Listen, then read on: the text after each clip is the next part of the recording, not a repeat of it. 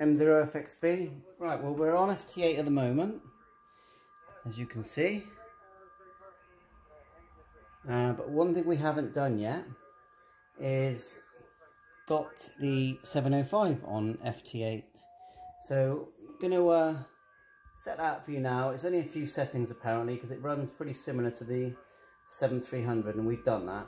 So I'll be showing you the settings and getting us up and running on FT8. First thing to do, get on your PC, go to the Icom site and download the USB driver for the Icom 705. Now on the 7300 we've been told that it's to copy the settings, so you go menu.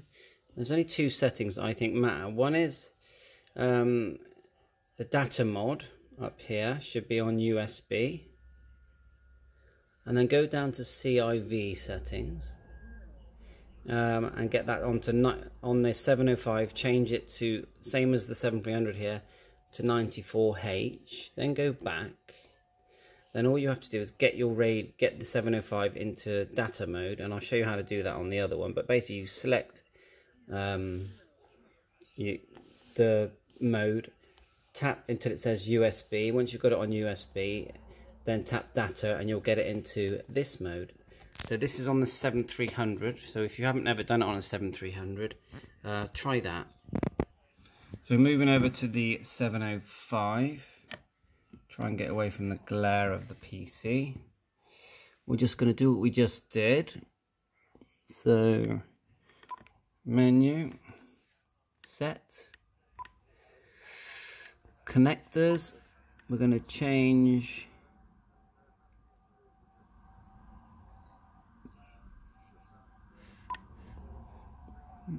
let's go back to data mod. So this one here needs to say data mod. So just to show you how we got into that, we went to, let's go back again, connectors, mod input. We went down data mod, selected USB, go back, then go connectors, yeah, connectors, go down to CIV and see this A4H, change it to 94H.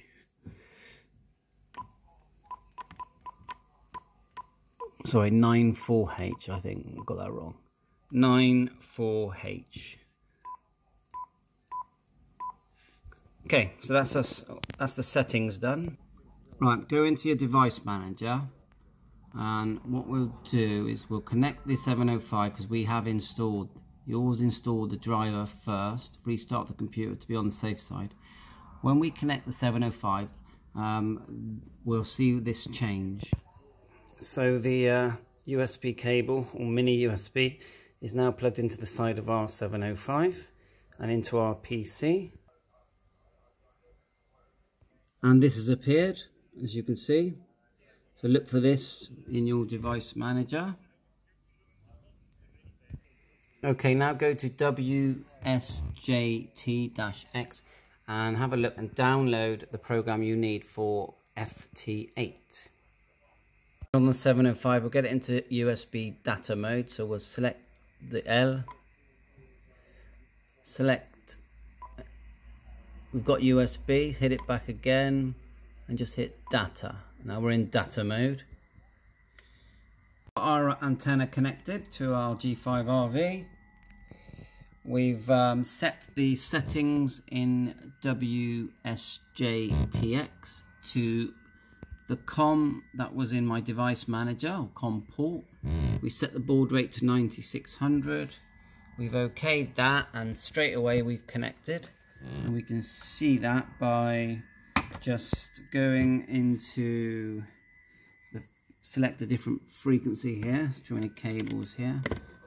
So if we select, let's back off so you can see. So if we select 40 meters here, just one sec. Here, go to 40 and you'll see it change on the radio. So that's just changed. So we know we're connected. Now, just regarding the configuration of the audio setting, you need to go File, Settings, and then in the audio section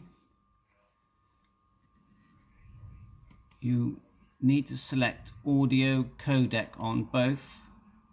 Now if it doesn't find it, there's something not configured right in your computer, but anyway, mine's found it straight away. So let's click OK. Now we should now be ready to transmit. So what we're going to do, we're going to go here and we're going to enable the TX. Sorry about the glare. And we're going to see that the 705's gone into transmit. At the moment I've got it on SWR. I just want to see what the SWR is like. So as this green bar gets to the end, it automatically will make the 705 transmit. As you can see, the SWR looks fine. So what we're going to do is check the ALC. So see, the ALC is quite high there whilst we're in transmit. We want that right down low. So the way I do that is, see this slider here, I move that down until the ALC is lower. So we can do that in the tune. So if we go Halt TX, click Tune, and then move the slider down, we should see, I'm moving it down, we should see our ALC reduce there. Now you only really want one bar to show, one little blue bar. So we're going to move that so there's only one. It's quite tricky to do. So what I do, I tend to click it, and then I just see these up down arrows. I tend to just, once I've clicked it, I can just tap. See it going down? Right. We just want one. So I'll halt the TX at the moment.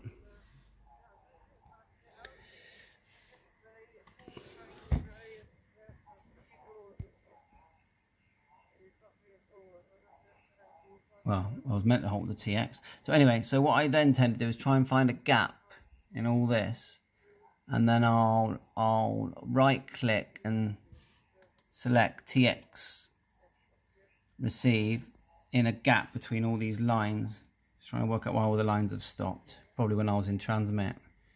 Not the frequency off, that's why the line stopped. So you see all the lines coming down now. I'll find a dark gap where there's not too much activity, and I will right click and click set. This is how I do it. I'm not saying it's the best way to do it, but it's how I do it. So we're going to go into automatic transmit now, and we're going to see if we get any contacts. Right, I've put the power supply on so I can get the full 10 watts out of it. I'm going to enable the TX. I just still got it on SWR at the moment, just to make sure that the SWR is okay when it goes into transmit. So go on then, transmit. Yeah, we're in transmit. SWR is fine. We're doing 10 watts. We'll put it back to ALC. Now the ALC looks a bit low, so I need to just increase that now. Right, wait for the next transmit cycle. Actually, I'll do it in the tune. So what you do is you halt the TX, hit tune. It's now tuning. Oh, the ALC looks okay now. The ALC or the ALC. So if anything, we can lower it a tad. Just so it's just one. That's it.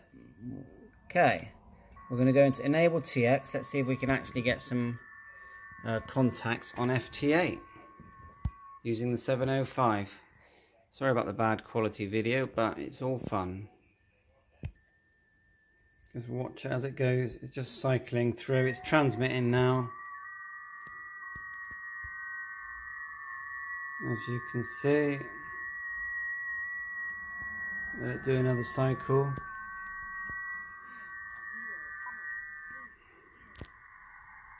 Right, we're in transmit.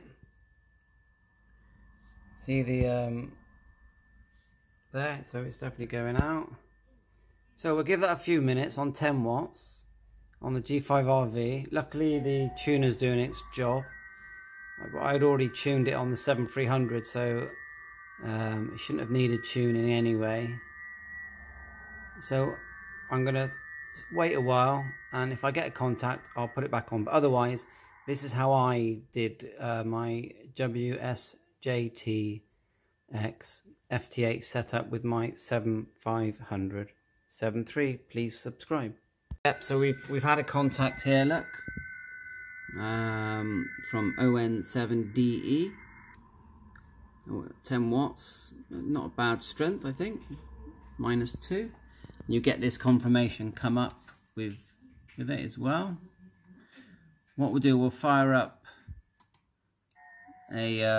a program that tells me where my signal's getting out. So look, now it's gone into auto transmit. It's cycling through these automatic messages, go back and forth until it says, oh, it says it there, Roger Roger 73. So let's just wait for the next contact. Right, as you can see, it's still cycling through. So I fired up the program I got called Grid Tracker, which, I mean, it does loads, and you have to set it up with a couple of settings, but which links to your program FT8. But look, see all this here, these are all the stations that are coming up. You can zoom in, zoom out. You even get some live information where one station is talking to another station, and you can hover over, get their details. There you go, 2E0RLT. Right, so we got MM5. There's quite a lot of activity talking to this station here. He's right up north. We've got some stations here, Netherlands. So quite a cool program, and I do like using it. So looks like we're starting to get lots of contacts here on FT8. So at the end of it, you get the confirmation, and then I have to hit enable TX for the next contact. So yeah, the Icom 705 is working well on FT8. We'll let it record for a couple of minutes as it does it, and then we will end the video.